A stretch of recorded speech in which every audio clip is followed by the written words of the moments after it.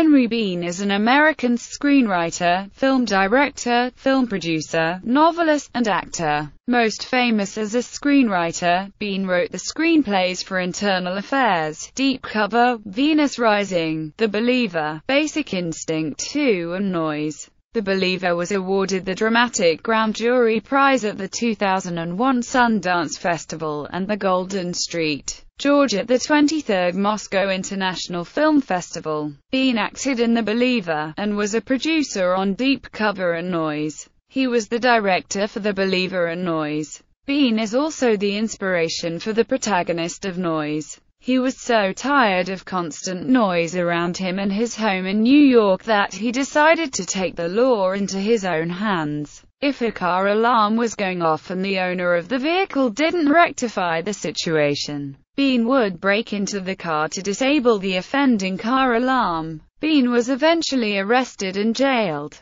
He admits to doing it a few more times since.